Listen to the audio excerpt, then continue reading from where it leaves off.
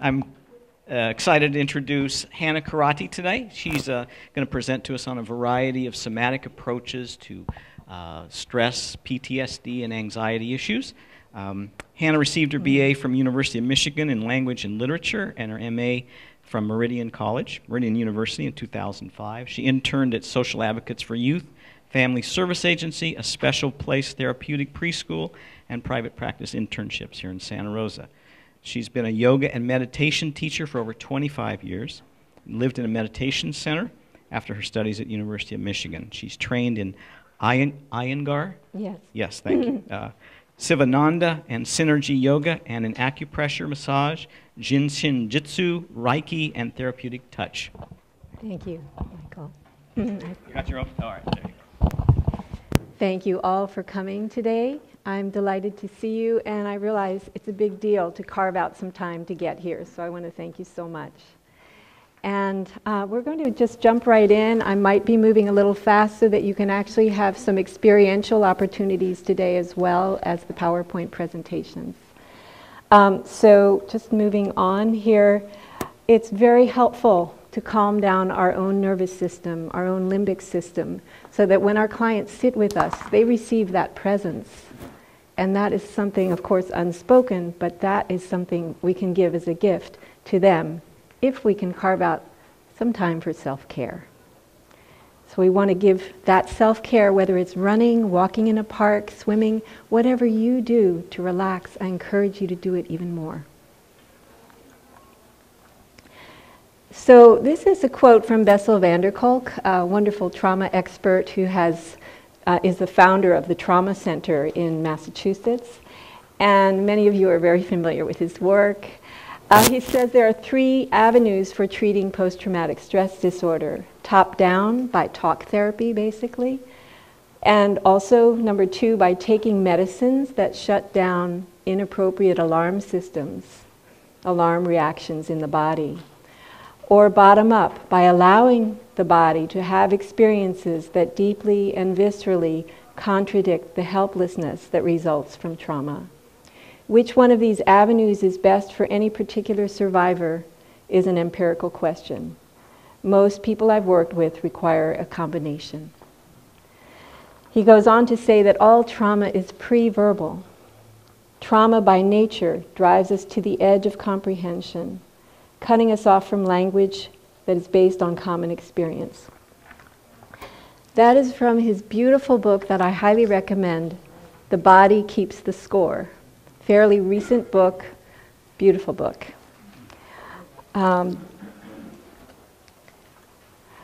So I'm going to be just mentioning 10 different somatic practices that can be used with clients. And we start in this presentation with meditation. I've mentioned John Kabat-Zinn as a wonderful meditation teacher. He's an MD, and he has developed mindfulness-based stress reduction that is utilized at Kaiser, utilized all over the world, and he's a wonderful teacher. There's also, so he teaches mindfulness meditation, and there's also compassion meditation, which he also teaches, as well as many other teachers of that compassion meditation. Yes? That's going to help. This will help. Is this better? Yeah. Or turn it up a slight bit more? Okay, I have a quiet voice, so we'll turn it up. There we go. Okay. So emotional freedom technique, some of you are familiar. This is the basic practice in energy psychology. If someone is highly stressed, you want to have them connect with their body, because if they're highly stressed, they may actually be dissociating more or less. So you want to bring them back to their body. Integrative restoration is one of my primary practices. I've studied with Richard Miller, psychologist. For 7 years, he was my mentor because he's a psychologist for 25, 30 years, and he's also a meditation teacher and a yoga teacher. So I've worked with him, I've helped him, I provided music for some of his trainings and retreats, and we've been colleagues for a long time. Embodying Well-Being is a beautiful little book written by clinical psychologist Julie Henderson. And she's based in Napa. This is the book, and you can get her products online, her books and various other things that she offers. She's actually the daughter of scientists, and I think one of her parents was a scientist, the other was an artist, so she is very creative and she's very scientific. And she talks about various practices that help us relax. Trauma-sensitive yoga, developed by David Emerson. David Emerson is a yoga teacher, and he came along just at the right time when Bessel van der Kolk was interested in finding out if yoga could help his PTSD clients. And so they formed an alliance, and David Emerson has written a beautiful book called Trauma-Sensitive Yoga in Therapy. And excellent, very simple, easy to read, and very practical. And he says that if you want to use trauma-sensitive yoga in your practice, get familiar with these practices. Do some stretches on your own. Do some breathing practices on your own. Go to a yoga class, or take trainings in how to utilize yoga in therapy. But get comfortable in your own body, and then it'll be so much easier to use with your clients. So while we work on ourselves so that it becomes easier to work with others. Yoga Skills for Therapists and Yoga for Depression. These are books by yoga teacher Amy Weintraub. She had depression. She found that yoga really helped her with releasing that depression. And she's been doing trainings for 20 years in helping psychotherapists and yoga teachers learn to work with clients who are dealing with depression, anxiety, and trauma. She does trainings all over the United States, and her specific focus is what she calls life force yoga for anxiety and depression. So she offers various trainings for that. Somatic practices for anxiety, PTSD, and stress reduction. And these are practices that I have utilized and developed over the last 20 years with my work with meditation students and yoga students and my own inner work. Very helpful practices. The next part is Unwinding the Belly by Allison Post. So many people dealing with anxiety or trauma issues may have digestive issues, and this book addresses that. Walk and talk therapy, wonderful practice of going outdoors, outside the four walls of the therapy room, and walking as you talk with your client. And Jin Shin Jitsu self-help practices, also called Japanese acupressure, are different ways to calm the body. You could perhaps have your fingertips under your collarbones and boost your immune system, or release a headache by placing your fingertips at the back of the head, just below the occipital ridge. So various practices that calm the nervous system and heal us, body and mind. Okay. Oh, it does go back, doesn't it? I don't know. Let's try this. Okay. So we say, just couldn't stomach that situation. What a pain in the neck. Some clients are dealing with various health issues. We have so many feelings, physically and emotionally. There is an interrelationship between the body and the mind. There is no way we can separate them. It's beneficial as therapists to have some connection in our work with our clients. How are they feeling physically and emotionally? All part of one piece. So this is a slide just about meditation. Beautiful book by John Kabat-Zinn, meditation teacher. It's called Wherever You Go, There You Are. And I've read this many times to my meditation groups over the years. It's a beautiful book you want to keep on your shelf and just read one sentence. It can change your day. I do offer weekly meditation groups here in Santa Rosa, and there are flyers. Actually, flyers are in your handout, so you'll see at the very last page there's information about that. I have a Tuesday group at 3 p.m. That's at my home office, so only high-functioning clients invited. And then I have a Wednesday group at my more public office in West Santa Rosa, and that's 11:15 on Wednesdays. There have been many research studies about how meditation can help people at the neural level, at the level of body-mind healing. Mindfulness and loving kindness have been studied and researched for many years. We're going to go over briefly information about emotional freedom technique. And there's a certain pattern of acupressure meridians. So we have meridians, and you want to touch certain areas that help us connect with the body, which connects us to the present moment. If we're in our mind, thinking about the past, thinking about the future, it's hard to get in our body sometimes. It's hard to get back in the present. So a lot of this work in somatic psychotherapy is about coming back to the present. This is a quote from Bessel van der Kolk. He says, in our early therapy sessions, this was a client with severe PTSD. She was not able to talk with him about her issues. She was not able to deal at the verbal level.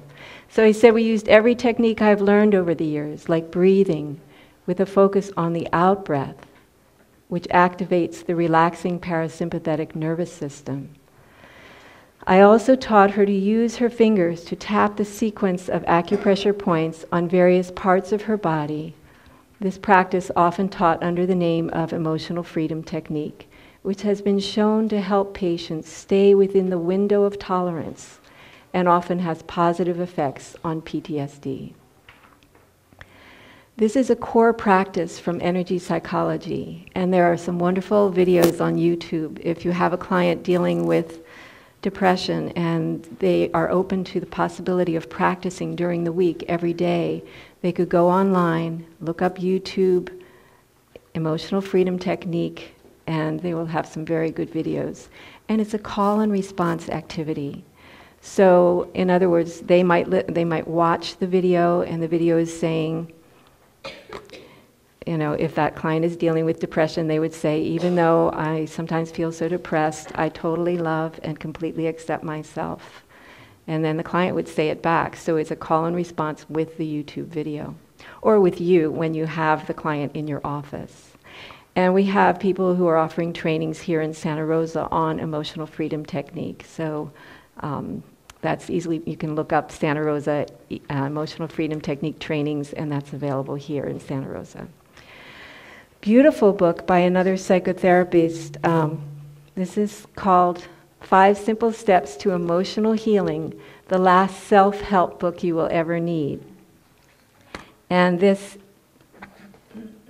is by Gloria Aronson. So I had so much fun preparing for this presentation because I have been immersed in these practices for more than 25 years, but that was all nonverbal. And I was like, okay, how do we put this into words? And then I've given myself the treat of reading a lot of books by other people who are doing similar work. So it helped me find the words. It's been really an enriching experience. So thank you for being here to join me in this practice of going over our somatic practices. And finally, there are many books by Gary Craig, who actually came from a background of science. He's not a psychotherapist, but he has found that this work has done such a good job with his own life and with countless thousands of people he has trained and worked with. A lot of excellent results. Again, from Bessel van der Kolk, The Body Keeps the Score, we're talking about sympathetic and parasympathetic nervous system. So in other words, we're talking about moving from fight or flight response into rest and digest. He said in PTSD, the sympathetic and parasympathetic nervous systems are out of sync, and the heart rate variability is low. Our interest in yoga gradually evolved from a focus on learning whether yoga can change heart rate variability, which it can, to helping traumatized people learn to comfortably inhabit their tortured bodies. And he's not exaggerating. When you work with people who have severe PTSD, sometimes I have clients who cannot come for psychotherapy because their back hurts too much. They have to wait for the doctor appointment to heal their back. So it's like, how can you work with the client if they can't attend their session? There's so much pain from PTSD, and we want to find ways, simple ways, that they can access, like tapping, like gentle, easy yoga. And we're talking easy, I mean easy, like you're sitting in a chair, and if you want to do trauma-sensitive yoga, instead of sitting up tall, which we could say, you're invited to sit up tall if that feels right for you. It's all invitational. There is no demand. There is no authority figure in the room. There's just like, see if you'd like to perhaps lean back and see if you might engage the core muscles if you lean back in your chair. Or how does that feel for you? Or if you don't want to do it, that's fine. So it's very open, it's very gentle. We're not talking about big yoga poses. Maybe see if you would like to lean your head to one side. How does that feel for you? So it's very easy. Anytime, this is from David Emerson in this beautiful book about trauma-sensitive yoga. Anytime we breathe or move in a new way as part of trauma treatment, we begin to challenge in a gentle but clear way the notion that my body is not capable of having new experiences, and all it can do is hunker down and resist traumatic memories that are hidden inside every seemingly innocuous muscle movement. Trauma-sensitive yoga is invitational. It is a shared, authentic experience. So he even quotes John Bowlby and attachment theory in his book on trauma-sensitive yoga.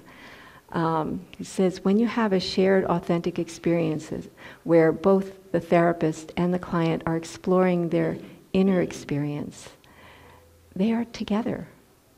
It's not like the client is all alone in their experience. They're both exploring to see how it feels to lean their head to one side. For many participants, a growing awareness of ownership and control over their body led to appreciation for one's body, including a deeper sense of responsibility for self-care and the tendency to listen to my body a lot more now. This is the full title of his book, Trauma-Sensitive Yoga and Therapy, Bringing the Body into Treatment. And I've seen this so many times. People will come to a couple of my gentle yoga classes, people who I know have some issues going on or traumas or anxieties, and they'll turn to me, privately and say, I haven't eaten chocolate in 3 days. I've come to 2 of your classes in the last few days, and it's really changing my normal patterns, and thank you. People are able to feel what their body needs and wants because we're beginning to reconnect with that. So it feels like, oh no, my body doesn't really want that right now. They get the feeling inside. He uses the word interoception. Before I leave that trauma-sensitive yoga topic, he uses the word interoception again and again in the book, which is more like exploring your inner landscape, basically, is what it is.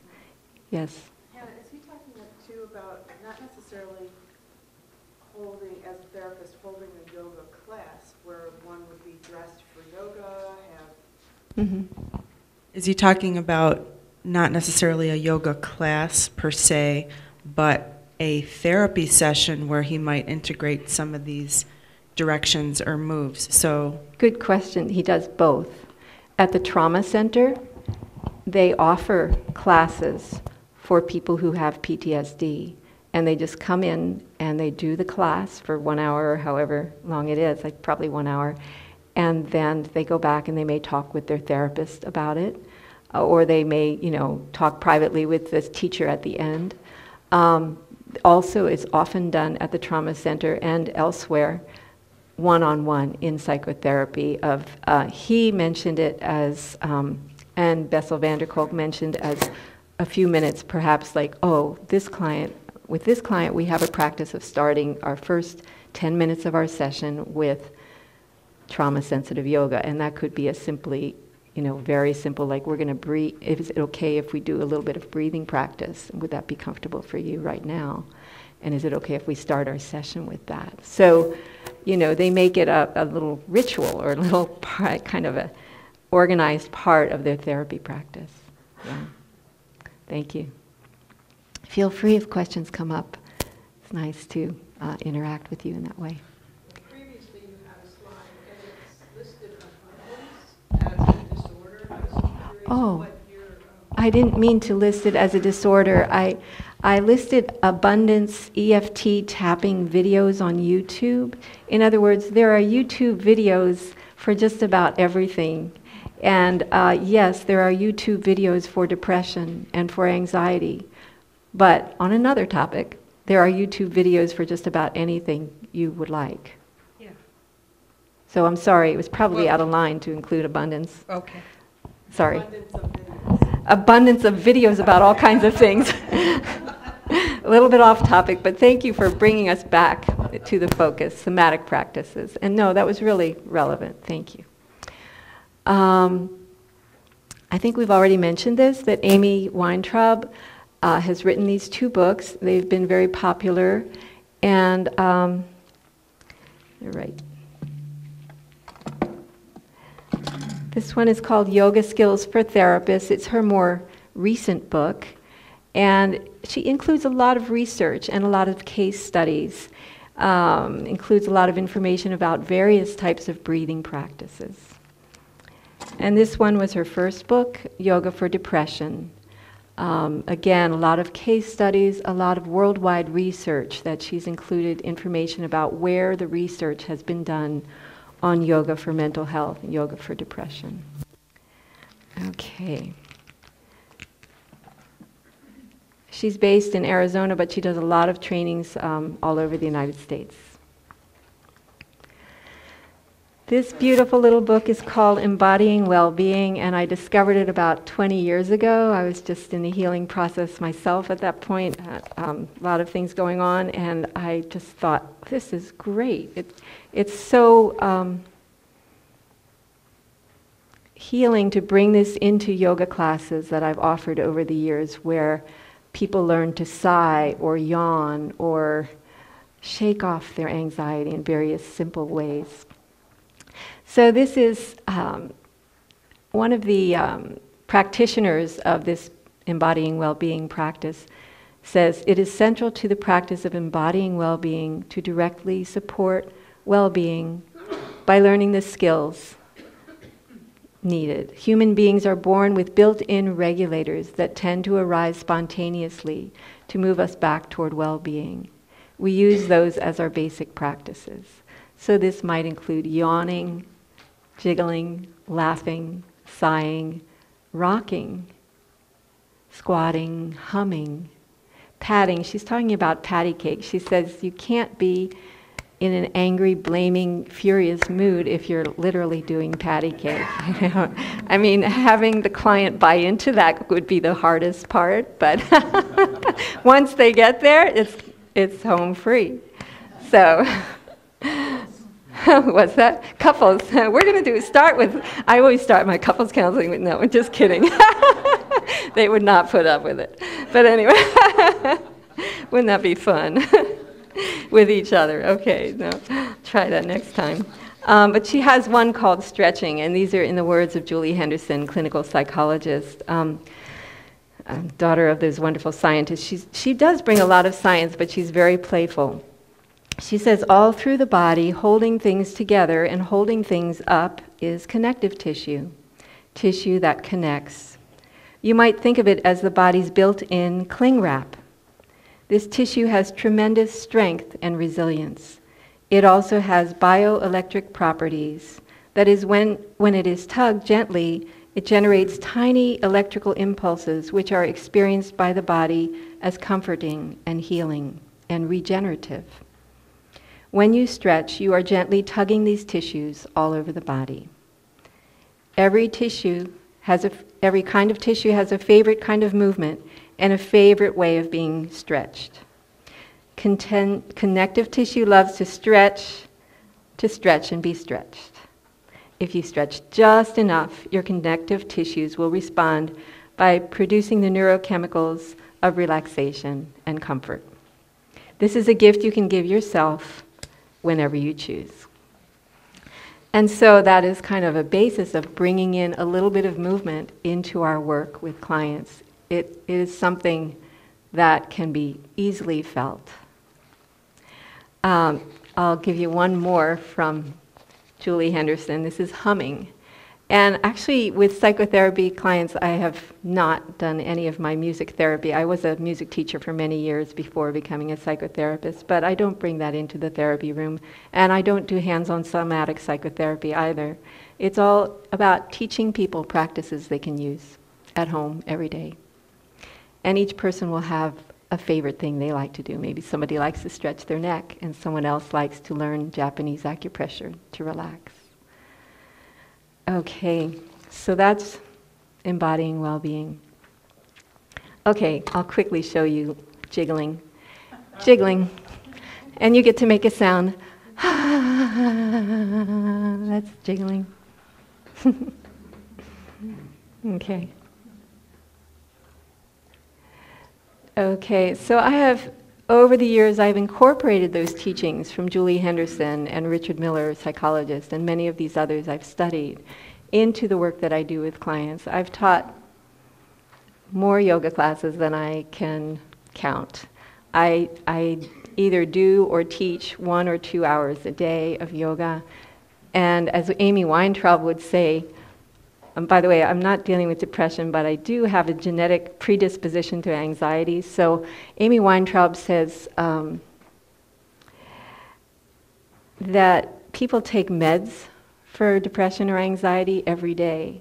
And in the same way, if you want a real benefit from a yoga or meditation practice, it's a daily practice. It's not just, oh yeah, go to this once a week. It's really sometimes I feel like it's a total tranquilizer. You do that 1 hour or 2 hours, whether it's with clients or on your own, it's very beneficial.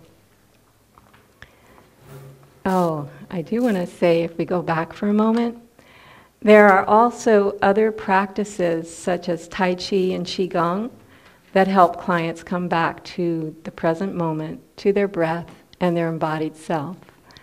And I have a dear friend, Kitty Costello, who's a psychotherapist in San Francisco, and she's also a Qigong teacher.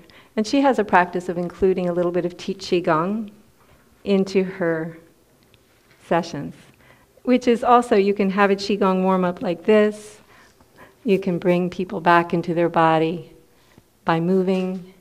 There are many Qigong warm-ups that bring people back to the present and to their breath. There's another beautiful book called Authentic Movement. And this goes way back to grad school, but we studied authentic movement with Suzanne Lovell. Yeah, Authentic Movement, written by Mary Starks Whitehouse, Janet Adler, and Joan Chodorow. And they talk about Jung in this book, that Jung worked with some students and some clients who actually would dance or move during their therapy sessions. So there is a lot of history and a lot of precedence in bringing the body into treatment. They also talk about Uroboric movement, which is self-soothing movement, anything like rocking. I do a lot of my somatic psychotherapy work. If someone comes to me for a private yoga therapy session, we have a yoga mat and a blanket, and they come down to the floor because it's peaceful and relaxing to connect with the energy of the earth. As new age as that might sound, it's very effective physiologically. Speaking of lying down on the couch or the floor, this is What's the Couch Got to Do with It? It's an article by Jennifer Kuntz, psychologist. The lowdown on lying down on the couch in psychoanalysis. I realize we're not doing psychoanalysis, but I have found it tremendously helpful to invite people when we do the iRest protocol. Hopefully we'll have time to do some of that today. But it's very helpful for people to lie down and come back to themselves as they close their eyes, whether they're sitting or lying down, either on a couch or a yoga mat. They come back to what's going on inside of them, to their feelings, their memories, to what they really want to talk to you about. So I started working with Richard Miller, who's the psychologist who teaches this very codified protocol for working with clients. And I'm going to lead you through some of that today so you can really see this is how it's done, and this is why Hannah invites them to lie down and come back to themselves. We go through the body, the mind, the breath, the emotions, and we really want to check in with all of those. So she says, when we recline, we drift into that more dreamlike state in which we recall forgotten feelings and memories, where we gain access to deeper sensations, fantasies, anxieties, and longings. Freud acknowledged that this recumbent position is reminiscent of the hypnotic method from which psychoanalysis first evolved. The use of the couch is believed to be useful for both the patient and analyst. We want to get beneath the surface and beyond the ordinary concerns of the day, we want to talk about more than what we would say at the dinner table. Otherwise, how can we get to the bottom of things? She says, what is most important is to create a safe space in which the patient feels free to tell the analyst more and more. If that atmosphere can be created in a face-to-face arrangement, then I say, so be it. But if the patient and analyst can bear the added vulnerability of using the couch, an unusual and precious freedom of expression may be found. And one other thing I want to mention about the work that I do with clients who are open to a yoga therapy session, and sometimes I may work with a client in talk therapy, and we might just have 10 minutes of on-the-mat yoga in my office, my more public office. So it includes that rocking. It includes self-soothing, whether it's massaging your jaw to see if it's stuck in tension, relaxing your shoulders. So it includes all of that. And I think of it as very similar to bilateral stimulation, to what is done in EMDR. Since you're sitting down, I'm not going to lie down on the floor to show you, but there are movements where you connect with you're perhaps turning your head and rocking your foot, and you're lying on the floor, and so your foot is going like this, and your head is going like that.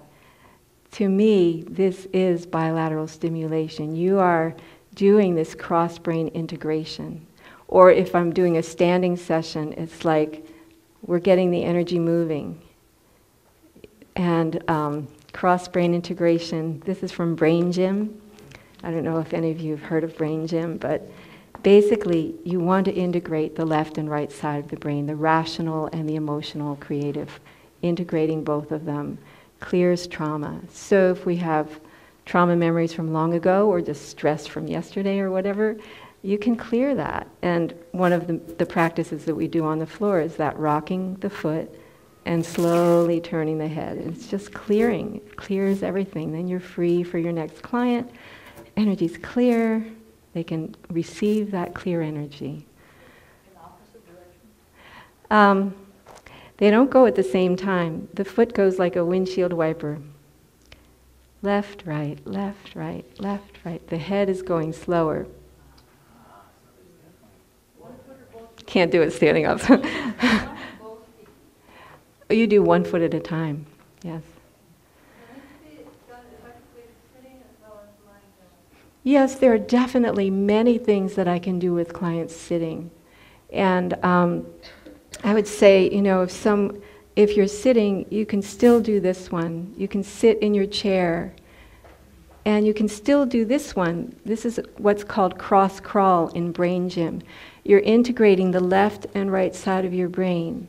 So if you're taking a walk and you want to get the full benefit of that walk, leave your purse at home. Let your arms swing.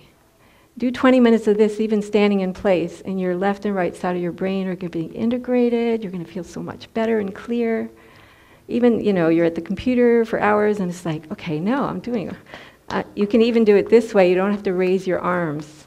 Just opposites. Very simple.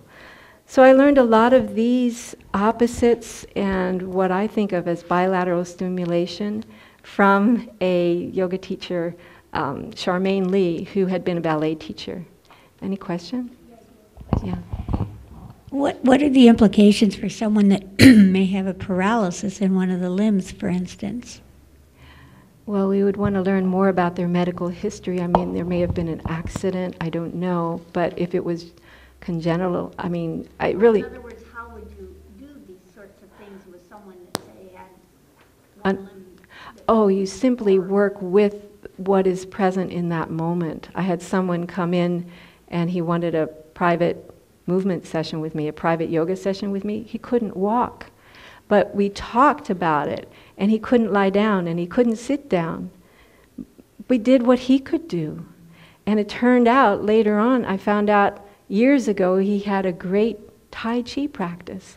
And so we stood there and we were doing...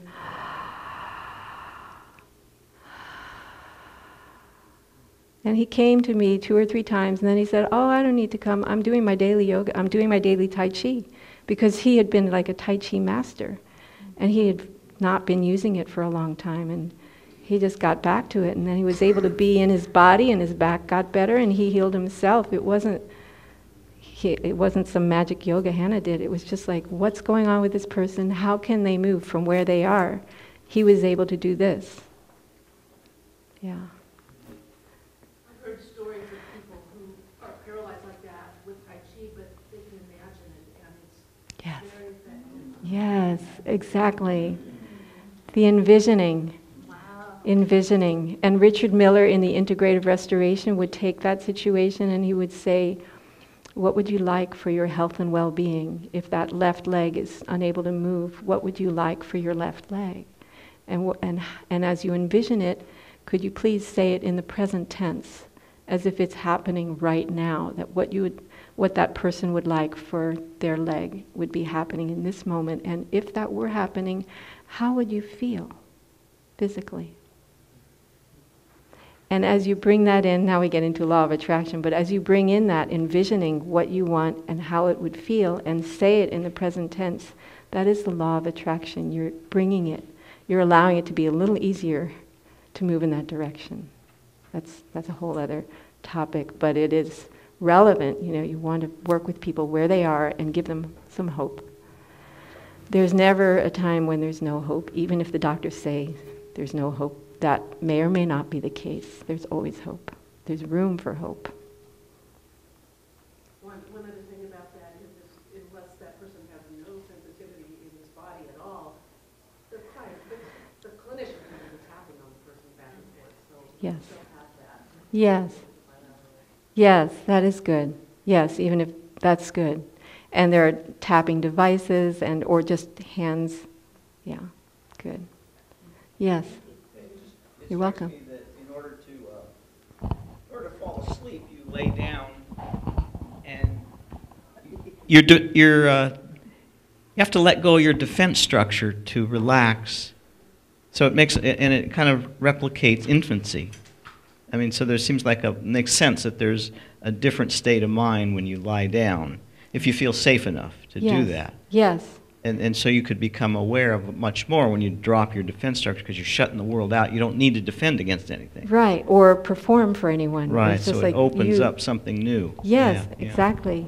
And it's beautiful that you mentioned that, because I think that's what drew me to it. I'd been working with yoga students for 25 years, and I see at the end of class there's 20 minutes of relaxation or 10 minutes, and and they come up and they're out of that 10 minutes, they're radiant, they're peaceful, they're looking good, and I'm like, wow. They just lay down for 10 minutes, that's all, and all I said was relax your arms and legs. There's Yes. nothing to it, really. Yeah. Yes. I want to thank you for bringing all this together. There's wonderful resources in here. And Thank you. It reflects a lot of the work I've done for a lot of years. And my question is, do you have any experience working with severely disturbed, even really people with real limited resources, maybe even homeless people with any of this? Sorry? Personality disorder. Well, personality disorders, yeah. But I'm thinking more maybe paranoid, schizophrenic people who are struggling with daily life, homeless, whatever. I haven't been working with that population specifically, but Richard Miller does have projects that are integrative restoration for the homeless and for various populations. And if we have time, I might do a little bit of Richard's PowerPoint presentation, which he emailed me recently. So that will give a list of certain programs that he has been offering across the country. Yeah, thank you. Yes. I just actually asked I'm sorry, I don't know your name that just asked the question about Judith Day and Judith. I'm Katie.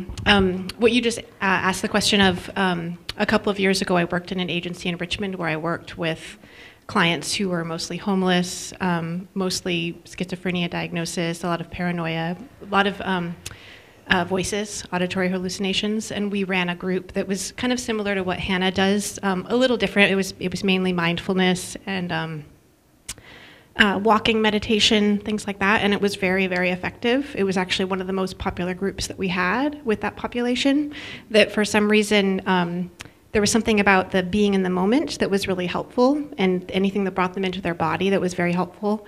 And I did some research about whether or not it was, good practice to use mindfulness with people that were, having psychosis. And it turns out that in general, the consensus now is yes, that it is a good idea, but not to do things like guided imagery, because that can be a little too confusing, be going out of reality. But anything that's focusing on the moment and bringing them back to the moment can be really helpful. So pretty much everything that Hannah's talking about.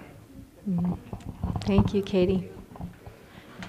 Yeah, I was curious about when you're working with a client whose nervous system is really activated, fight, flight, freeze, and there are deeper issues, their defenses are keeping them from settling for a reason, because there's overwhelm in the system, there's too much trauma, there's too much pain to face. Right. There might be personality disorder issues. How do you help people regulate when parts of them are fighting so hard to have them not regulate, to help them? It is a quandary. I sometimes currently working with someone who's was a veteran and has severe PTSD, and I have all these wonderful practices, and they're not able to engage in the practices, and it's just hard. We offer what we can offer, and people, when they're ready or able to partake of those offerings, can do that. And sometimes all you can offer is the compassion. They may come and they may say how upset they are and how hard it is, and all I can do is simply sit there and be with them and offer them compassion. If they cannot open to any of the practices, all I can do is simply be there to listen to them. Thank you. That's validating. I have found that the IFS work is really helpful in this situation. I have found that IFS work is really helpful in this situation to help develop mindfulness, awareness to watch the parts. What is internal family system? Yes. But I just appreciate you saying it's difficult, it's challenging. Thank you. That sometimes the client might just want to be heard. I don't know, but yeah, I mean, if they're able to, certainly we try to offer some tools for them and see if that can work. Yeah. Thank you. Yes.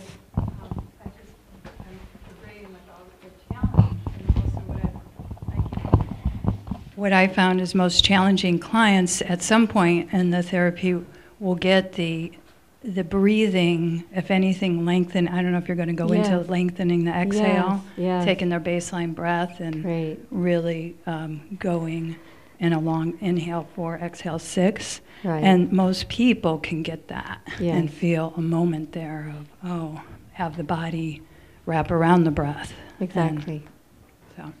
That same client went to a trauma center in Southern California for 10 days and came back. And that one practice, she came back and she said, I want to show you what I learned. And she was so excited. And she inhale like this, and you exhale longer. And she was just radiant. And this person is usually like this, and she was just peaceful and radiant. And I was like, that's great, you're really doing well. Yes. I totally support that in 4 out of 6. I work with teens, and I volunteer in the schools, and I often only have 20 minutes with them. Yes. So one of the things that teens are really into, of course, are their smartphones or their mom's smartphone. Yes. And many of you already know there's something called the heart rate monitor. Yes. Free app. Great. And to do the psychoed, I just show them that first. Great. And then we talk about what it means to be at 100 or higher. Yes. And then we practice, see how low you can go. Oh, With that's in for 4 and great. out for 6, and it Yeah. takes just about 15 minutes. That is so great. Excellent. Excellent.